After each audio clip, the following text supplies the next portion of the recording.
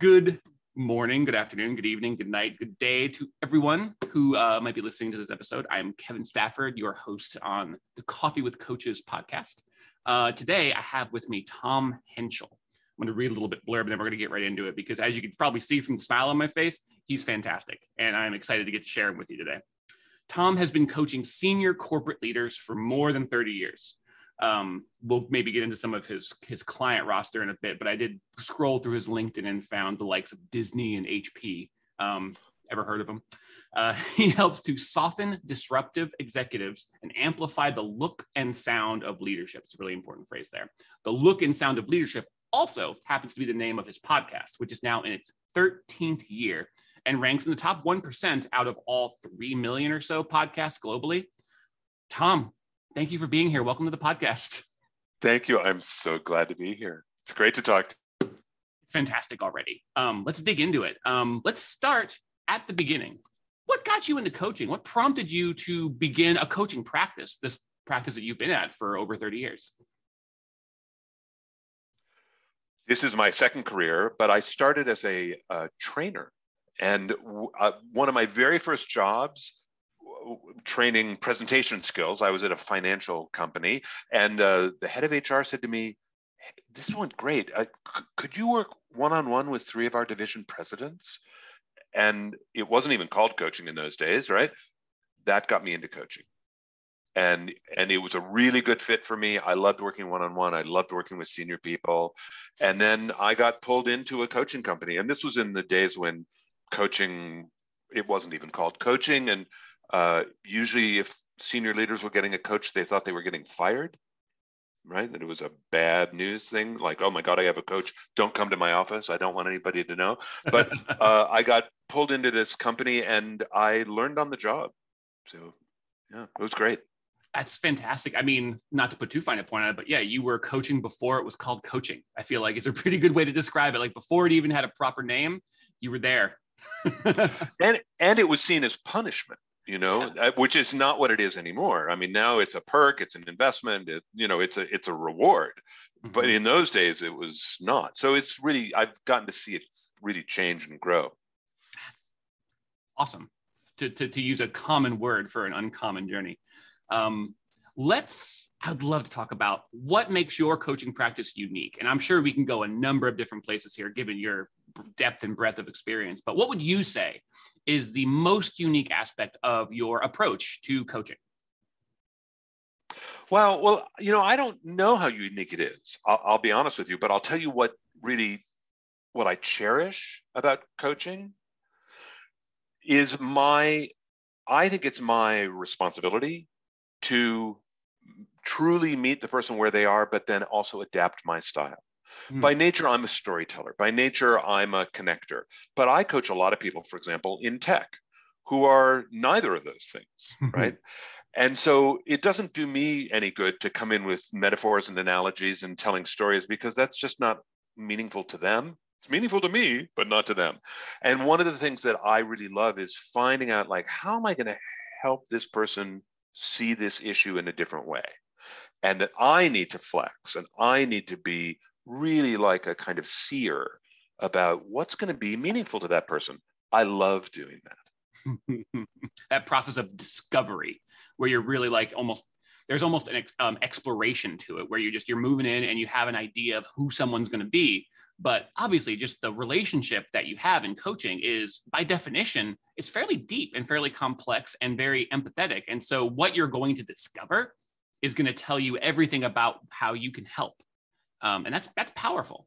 And not actually, I'm going to contradict myself. I was going to say not a lot of people do that. I feel like amongst all the people I've talked to, many coaches cherish and value those early steps, that discovery process. And they really feel like that's where the real value, the real skill can be for a coach, where you could really just make those connections, build that bridge that eventually the coachee, the trainee, is going to cross with you. Seems pretty powerful to me. Yeah, it can be. Absolutely. Also, I'm aware that in the way that I work, that often people in their lives do not get listened to the way I listen to people. Mm. Their spouses, their partners don't listen to them that way. Their people at work don't listen to, because that's not what most of us do. And by the way, until I became really skilled as a coach, I didn't listen to most people that way. And most people do not listen to me that way. So I'm aware that one of the gifts that I bring to my clients is a kind of listening that is transformative. Transformative. That's another very good word for it. Because I hear the term, at least I was going to say I hear the term active listening quite a bit as a skill, a value that people are embracing, where you're not just sitting back and listening or doing that sort of classic waiting for your turn to speak, where you're sort of formulating what your response to what someone is saying is going to be, which I don't want to completely devalue that, because it's important to, as you're bringing in what someone is presenting to you, what they're saying, what they're showing you, it is important to be doing some processing, because you have things to give too as a listener. But I feel like for most people, it's way up here on the priority list. They're mostly using all their brain function and all of their awareness to process how they're going to respond, what they're going to feel and say about a certain thing. And I love the elevation of the virtue of active listening, or just basically listening, genuinely listening, to really give people the space that they require to express themselves, and to give them a landing place and also for you to be able to demonstrate that what they're saying is actually getting to you. And there's so much to it. I learn a little bit more about it every day, especially getting to host a podcast. I imagine, and we'll talk about that in a second. I imagine hosting a podcast too. There's a participatory element. There is a listening element, active and passive. There's so much that goes into just a good exchange. Whether it's a podcast, whether it's a coaching, whether it's one-to-one, one to a team, maybe it's one-to-many, you're still connecting. Even if there's 1,000 people in an audience and you're trying to connect to them, there's still a lot of listening going on, even though you're doing all the talking, So speaking of doing all the talking, I should get back to asking you questions. Let's talk about what you're doing like right now in your coaching business. Obviously, right now we're 18 or so months into a global pandemic. Just about every coach I've talked to has had to make at least one, if not multiple, strong pivots. And most every coaching practice seems to me to be thriving. So how have you been, not to put you on the spot, but how have you been thriving in the last 12 to 18 months? And what are you doing right now? Fine. Oh. Wow, we just had a glitch, but I think we're okay. I think we're good. So two things. One is I did a major rebrand that took us about 14 months, and it was fantastic. It was a wonderful experience for me. I got to lead a team. I got to really think deeply about my business. It was just great. And that launched a couple of months ago. So that's one of the things that is helping us thrive. It's been great. It's created new energy, but also I created a whole new arm of the business. So that's been exciting to just manage and kind of figure out how it works and running my business in a new way, because I've been running my business for a long time. And so it's really fun and energizing for me to be doing something new. That's one thing. The other thing that's been interesting is my portfolio of business has changed. That before the pandemic, I was doing, I would say 80% of my business was my corporate clients, big, large scale coaching engagements all over the world. And about 20% of my clientele were people who reached out to me from the podcast and would pay me individually out of their own personal checkbooks. And so it was a very different price structure, very different kind of coaching structure. Yeah. I would say that is now about 70% of my business at the moment is from my podcast folks, and 30% of my business is corporate, because there's been so much disruption in the corporate world that there's not a lot of investment in the moment, at least at the large scale that I work at. There's not a lot of investment in the moment in executive development. That's just kind of on hold. It's not going to go away. No. And it's actually just starting to come back. So that's what's new and different and thriving for me. And it's wonderful. It's really been just energizing and delightful. I love that ability to, and I feel like this is at the foundation of the entire coaching endeavor. The relationship is it's something that you establish and you do and you get better at, but also there are these moments where it evolves, it transforms into whatever it happens to need to be. And I love how much energy, it's so clear that you've gotten so much energy from it, because I see you, and you're sort of a little bit like me in this regard, where I can, like, you lean forward and you start to talk about the things that are happening in your coaching business and just about coaching in general and specific to you. And just the excitement, it just comes through the screen. I'm glad it does. Yeah, well, and it is how I feel about it. It's a delight. Yeah. Let's see, we're getting close to the end of our time. We try to keep this to our 10-minute goal. And I feel like I could talk to you for hours, but I won't keep you for quite that long. Let's see. What would you say, this could be interesting, what was the biggest challenge that you're facing right now as a coach? And we don't have to take anything off the table, because obviously a lot of us are facing a big challenge with the global pandemic. But how would you describe your biggest challenge right now as a coach? So I'm going to answer in a slightly different way. One of the things that my clients have always asked me to do as I coach them, they'll often say to me, hey, I've got a retreat coming up. Will you facilitate the retreat? And I've always done large scale facilitation, teamwork, all that.